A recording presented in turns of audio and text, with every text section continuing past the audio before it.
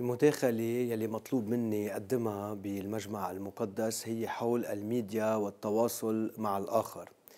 لأنه اليوم بالوقت اللي الميديا مفروض تكون صلة وصل وصلة اتصال بين الناس، عم تكون بكتير من الأحيان سبب الانفصال بين بعضهم، سبب عدم التواصل بين بعضهم، لأنه صارت القصة ذاتية أكثر، صارت تقوقع على الذات.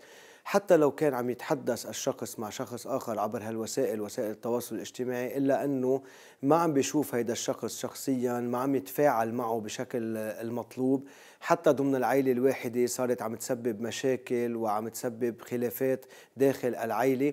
وبما أنه هي لازم تكون وسيلة تواصل، لازم أنه نعطي فكرة كيف لازم نتعامل مع هيدي الوسائل حتى تكون بنفس الوقت عم تفيدنا، وبنفس الوقت كمان عم تأدي المطلوب منا بأنه توصل الناس بطريقة صحيحة بين بعضهم البعض، خاصة ضمن العائلة الوحدة، ضمن المجتمع الواحد، وإذا كمان في مجال ضمن الكنيسة الواحدة ومع الكنائس الأخرى.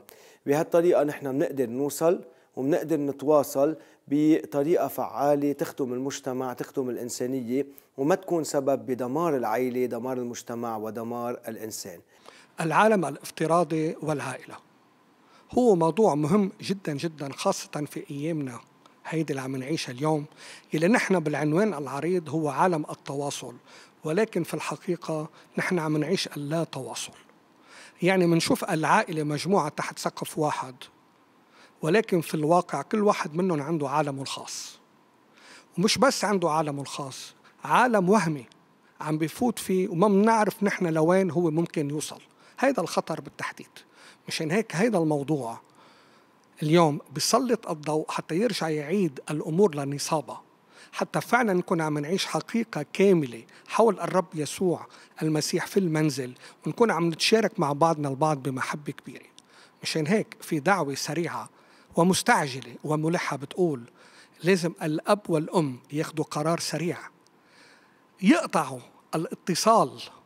نحن مش بعالم التواصل، يقطعوا الاتصال بكل شيء دهري مشان يحطوا محله الاتصال بالعالم الحقيقي، العالم اللي بيخلص العائلة وبيخلص الأولاد وبيحفظهم مدى حياتهم. حديثي أنا هو حول تأثير التلفزيون على العائلة.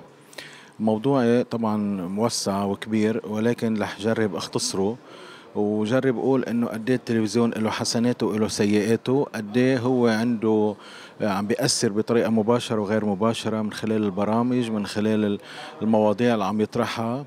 وبنفس الوقت عم أقول أنا بمكان ما أهمية التلفزيون بعده موجود رغم كل وسائل التواصل الاجتماعي. وكمان رح ضوي على الضوابط اللي بعدها موجودة على التلفزيون، خصوصا بعالمنا العربي. وكمان رح أشير إلى أهمية إنشاء محطة تلفزيونية خاصة بكنيستنا الأرثوذكسية. وكمان بشير لأهمية بنفس الوقت لطالما ما عنا محطة تلفزيونية خاصة فينا، بضرورة وجودنا بشكل فعال عبر التلفزيون نورسات أو التليلمير طبعا، يعني بحضورنا نحن الفعال، يعني نحن نفعل حضورنا بهالتلفزيون. الموضوع تبعي أنا هو موضوع بيتعلق بالتأثير الإعلام بالغرب على العائلة الشرقية اللي عايشة بالغرب طبعا، وكيف عم تتفاعل قضية بسموها الكوميونيكيشن اوف انفلونس، الانفلونس يعني التأثير. حاحكي عن مناهج التأثير اليوم كيف عم تتطور بعالم اليوم، اللي هي أكثر من منهجية التواصل والإعلام والإعلان، هي منهجيات بسموها السوفت باور اليوم. وهي أهمية السوفت باور بالنسبة للهارد باور، كيف الأمور عم بتكون تخلق نوع من attraction, communication of attraction, communication of persuasion.